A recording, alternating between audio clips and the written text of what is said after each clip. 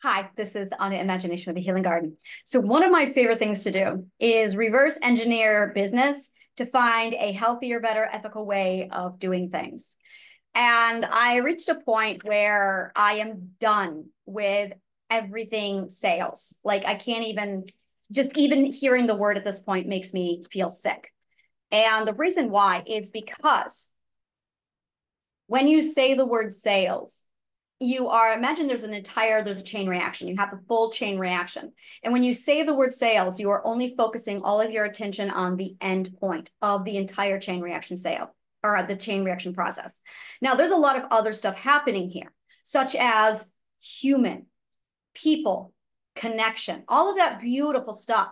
And when you focus on the word sales, when you say the word sales, you are literally removing the entire chain reaction from the process and you're only hyper focusing on that.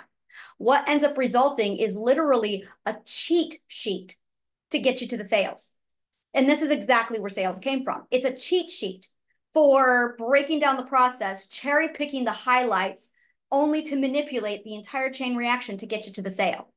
And after repeat repetition and teaching and passing this process down generation to generation, all that's left now is the word sales, the focal point, and every message from teacher to student that's been passed on since just reflects on how are we going to use this person to get us to this result.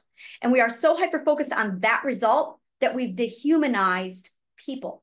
We have dehumanized people so much that we refer to people as leads. The word lead means clue. For instance, in detective and criminal law, we say, I've got a lead, as in I have a clue that leads to the murder. That's what that language is. So sales people, traditional sales, literally uses criminal language to hyper-focus on their end result to manipulate the entire process while dehumanizing the client by calling them a lead. It is literally the criminal mindset. It is a tactic that criminals use when they commit a crime on a victim. They dehumanize the victim. That's why they're okay with it, is because they've dehumanized the victim. Sales is criminal. It literally uses the criminal language, which is why I'm going, I can't even say it anymore. It's disgusting. It's that dirty. It's because it's criminal. It's borrowing from crime psychology and crime linguistics. That's how dirty sales is. It's criminal.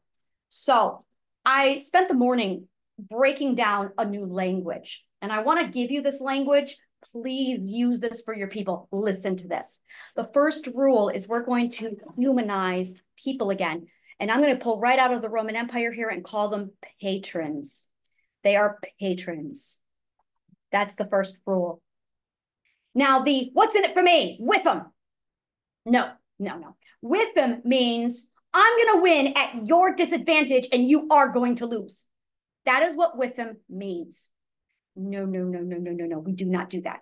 We're back to that criminal language. So I had to replace with them with something else. I replaced it with win-win-win.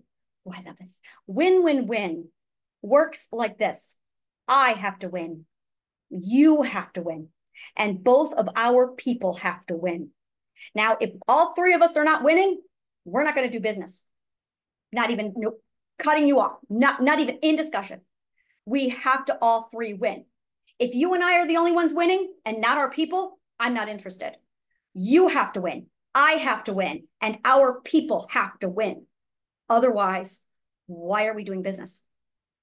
The other thing is equal footing. Equal footing is vital. If you and I are not on equal footing, then it's not going to work. Absolutely not. Because anything less than equal footing means that there is a non-consensual connection happening, and non-consent is literally the raping of energy. Equal footing is the only place in physics and in power economics where this is possible. So the very first requirement is equal footing must be established, which is why we have peace offerings, which is why we gift. The next thing we do is we look for that win-win-win, and we call them patrons. And then we call this a trade. We do not use the other word. We do not use the S word.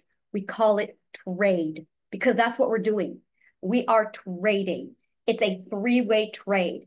My services for your, well, my resources, let's call it for what it is, my resources for your resources, for the people's resources, and all back through. So it's this beautiful flowing circuit.